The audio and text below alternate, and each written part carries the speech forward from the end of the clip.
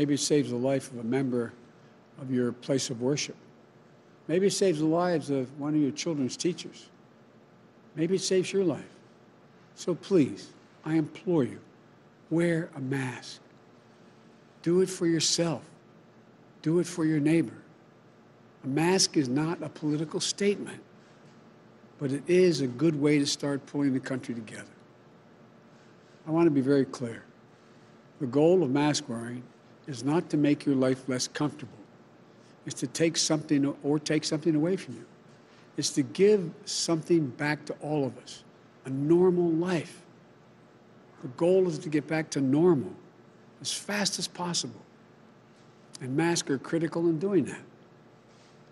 It won't be forever, but that's how we'll get our nation back up to speed economically, so we can go back to celebrating birthdays and holidays together, so we can attend sporting events together, so we can get back to the lives and connections we shared before the pandemic. It doesn't matter whether or not we always agree with one another. It doesn't matter who you voted for. We are Americans and our country is under threat.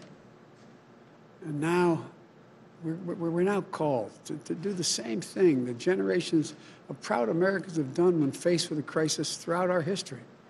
Rise above our differences to defend the strength and the vitality of our nation. You know, that's the character of patriots. That's the character of America. We have to do this together. Wearing a mask may seem like a small act.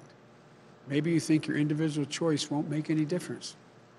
But throughout our history, throughout the history of our nation, we've seen over and over how small acts add up to enormous achievements. It's the weight of many small acts together that bend the arc of history. You know, I know there's nothing the American people can't accomplish when we work together as one people with one mission. We can get this virus under control, I promise you. We can rebuild our economy back better than it was before. We can address race-based disparities that damage our country. It's in our power. So let's wear a mask. Let's get to work. Thank you. May God bless you. And for all those who've lost somebody, our heart goes out to you. We know what it's like. Our heart goes out to you. May God protect our health workers and our healthcare workers and all Americans. Thank you.